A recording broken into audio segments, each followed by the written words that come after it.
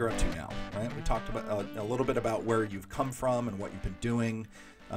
What are you currently doing? What kind of projects are you working on? What passions do you have? Yeah, it's crazy right now. So I'm the outreach coordinator for Goodwill of the Olympics and Rainier Region's Military and Veteran Services Program, and we've also folded in some different dynamics. We used to be known by Operation Good Jobs, which was really heavy, driven by the Walmart Foundation, which they've done amazing work with us. You know, and helping people when it comes to transitioning service members and veterans of any era, any component, step into the employment realm and really get that value and that understanding. It's been a journey. And so that's what I've been doing for like the last 2 years, is really emphasizing and focusing on where we can really bridge the gap in certain things to give people maximum opportunities.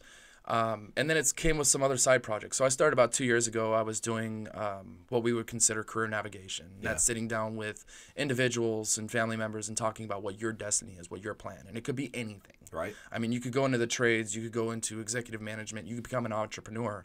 My job is to understand a lot of key factors and use formulas into why do you want to do that? You know, and is it something that you're going to want to continue, and is this your true passion? Does it make sense for you right now? Right. Because with us, and what's organic and unique about the position I'm in now with our program, is we don't take credit at employment. We don't take credit when, you know, that job offer comes through. I mean, we're ecstatic. We'll celebrate with you. But we have a 12-month retention model. And with that 12-month retention model, it's that constant check-in of, you know, what's next, because our clients are hungry. They get the job, now they want the promotion. They get the promotion, then they want to start the business. And that's the place that, you know, I want our clientele to be in. You know, I really want them to focus on, you know, just because you obtain a goal, it's time to set another goal. And if you don't achieve that goal, then you need to continue working on that goal or reanalyze what that goal is. Helping people figure out the why is huge. That's massive. And specifically with employment resources that I've seen in the past, and I feel, and I've spoken about this on veteran resources specifically, like across the board, so many of them they're created like infrastructurally, they're meant to just be that slice of the pie, right? This organization deals with employment, this one housing, this one schooling, this one spouse support, or this one emergency services, you know, whatever it might be. They fill their slice of the pie, and once it's satisfied, that's it, right? Hey, if you need anything else, come back and holler at us, right? Metrics and purpose, Yeah, that's right. And so I like that mentality, that ideology of, hey, we're going to set goals, we're going to figure out long-term, short-term, but once we've achieved something, it's not done, right? That's a huge thing. So I love that 12-month. And we've taken it off to another level, too, because our program's also open to military spouses. Oh, nice. And so... And then the real caveat to the whole thing is it's also open to dependents of working age. Wow. So you see a lot of shift in the veteran employment space where, you know, there was a lot in the past of tailoring specifically to the post 9/11 veteran. Right. But now it's opened up to where you could change, you know, the impact on a veteran, and they'll take that over to their house or where they're at, and it'll show.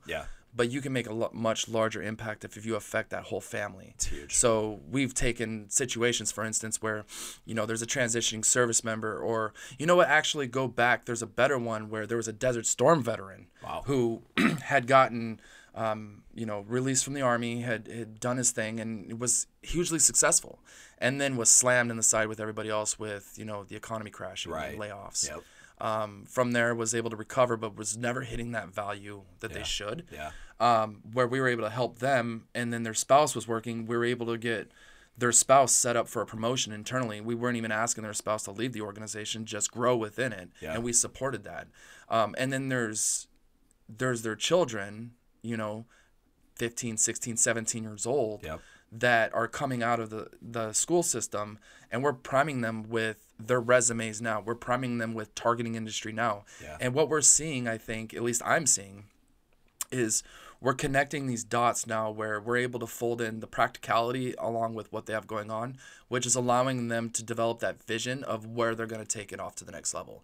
And you're developing that path. So when they get out, they're further ahead than we were with their peers because they understand it. They're not waiting until they're graduated or separated or retired from the military to figure out how they're actually going to achieve their goal or what they're going to do when they grow up. Essentially, like we joke around, they already have an idea, and I think that's important. That's huge. No, that's huge. Hey guys, thanks for watching this week's episode. We hope you really enjoyed it. If you love the people and stories of the Puget Sound, please support this podcast by reviewing us and rating us on Apple Podcasts.